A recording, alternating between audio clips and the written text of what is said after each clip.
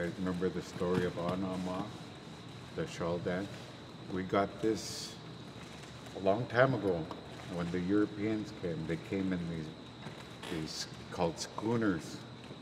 They're big boats with sails, right? Schooners. And eventually, you know, they did a lot of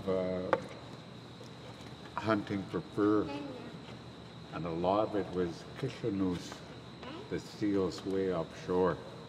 They were very prized for their fur. And our people, we knew about this, and our people were really atsik. You know atsik, eh? Real good at it, you know, they were good at hunting these. So these schooner people, they hired our people to go hunting kishanoos out there. And they traveled far to hunt these. And they made it up to the Queen's, we call it Haida Gwaii now. The proper name, Haida Gwaii. They made it up there hunting these kishanoos. And they said they got stormed in, so they went ashore to these other nations, Haida Gwaii people. And you know us, we like to sit down and eat, right? We like to sit down and eat and share. And that's exactly what they did. They shared these songs with us, and they let us, they let our people back then come home with this song, Anama.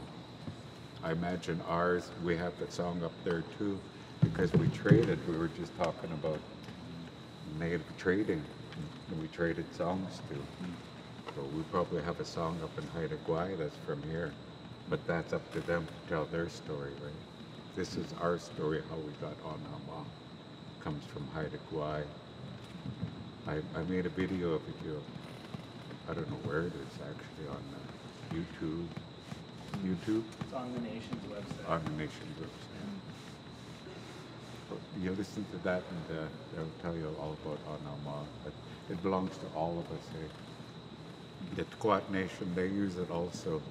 They use it for a dinner song. Us, we shawl dance at our ladies' shawl dance list. Hanama, 8 lengths to Croatia,